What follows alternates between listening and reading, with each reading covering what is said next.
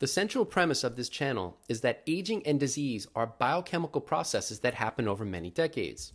And if we track and optimize well-established biomarkers of organ and systemic health, can aging and disease risk be slowed?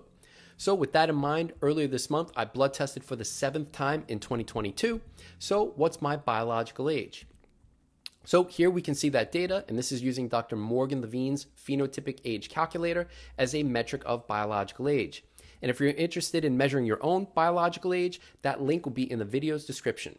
So when entering data for its 9 component biomarkers and chronological age, we can see that my phenotypic age or biological age is 32.6 years, which is 17.3 years younger than my chronological. Now, note that Quest's high sensitivity C-reactive protein measurement was less than 0.3 milligrams per liter. Again, we've seen this in many recent videos. So CRP could be less than 0.3, but not more than 0.3. So the overall biological age could actually be a little bit less. And besides looking at data in a spreadsheet, all of the blood test data from the lab will be included via screenshots at the end of the video. So if you're interested in that, check it out. Now, note that this is just one test. For more context, let's have a look at biological age results since 2018. And I have 22 blood tests over that time span. And that's what we can see here. So first, from 2018 to 2019, I had 3 blood tests with an average pheno age or Levine biological age of 36.1 years. Then over 6 tests in 2020, my average was 35.6. Similarly, in 2021, again, 35.6. And then over the 7 tests in 2022, my average pheno age was 33.8 years. Now, rather than just looking at averages from year to year, we can compare these data using a 2-sample t-test. And when comparing the 12 tests in 2020 to 2021 versus the 7 in 2022, we can see that I was able to significantly reduce the biological age score for 2022 when compared with the earlier 2 years. So that's one way in looking at the data. Another is by looking at the difference for chronological age CA minus biological age BA. And prior to this year, my average biological age reduction relative to chronological age was 11.9 years, and that's over 15 tests.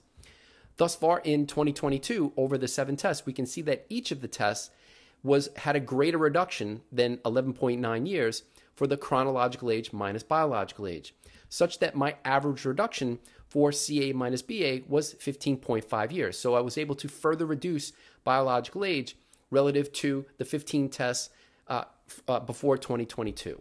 So I'll update in a future video, hopefully sooner rather than later. I'm hoping to get it done sometime next week, for which biomarkers improved year over year rather than just looking at the overall biological age score. Now, PhenoAge isn't the only biological age tool that I use. Also, I include aging.ai. So what's my aging.ai age? So aging.ai includes 19 component biomarkers, more specifically 19 biomarkers on aging.ai 3.0.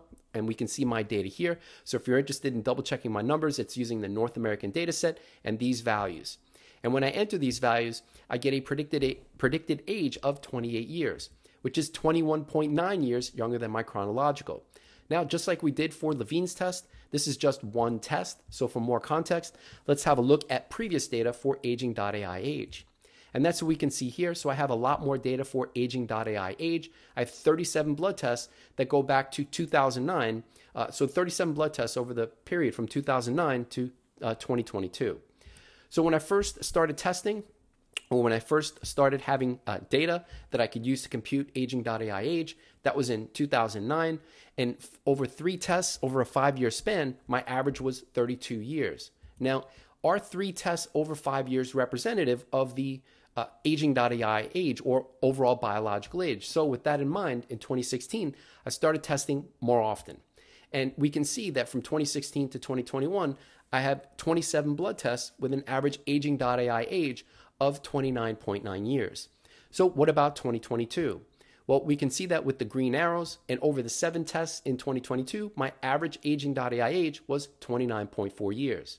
Now, just like we did for PhenoAge, I can compare these data from 2016 to 2021 versus 2022 using a 2-sample t-test.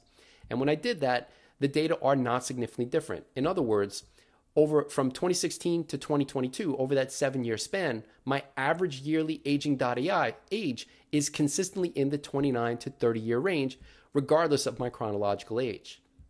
All right, so what may be contributing to these biological age reductions for these two tests, including supplements, fitness, and or diet? And I'll cover that in future videos. Again, I'm hoping to get a lot of that done next week as I've got a week off from in-person work, so stay tuned for that. So if you're interested in more about my attempts to biohack aging, check us out on Patreon. And before you go, we've got a whole bunch of discount links and merch, and I'll show the blood test data. So for the discount links, epigenetic testing, oral microbiome composition, at-home blood testing, diet tracking, or if you'd like to support the channel, you can do that with the website, Buy Me a Coffee. We've also got merch, which is what you can see here. And if you're interested in that, that link will be in the video's description too. Now on to the blood test data. And I usually just let this data play, but I want to highlight a couple of things that will be included and talked about in upcoming videos. The first is homocysteine. You can see that my value is 10 micromolar. And for those who think I'm anti-supplements, I'm not. I just started glycine supplementation with the goal of bringing down homocysteine somewhere in the 7.5 range. So I started that on December 15th of this year. And for the rationale, if you're interested in the why behind why glycine and not other stuff, I intend on making a video update for that. So stay tuned for that very soon. It should be coming very soon, not later. What I also want to highlight is DHEA sulfate, and my value for this test was 109 micrograms per deciliter. Now, just like homocysteine, which relatively higher values are associated with an increased all-cause mortality risk, and they increase during aging, so my value is going in the wrong direction. Similarly, my DHEA sulfate value is low, and DHEA sulfate has been shown to decline during aging, and relatively lower levels are associated with an increased all-cause mortality risk. Now, for this test, I try to reduce my fructose intake, and why my fructose intake and how that links with DHEA sulfate, I'll do a video update on that. So also stay tuned for that data.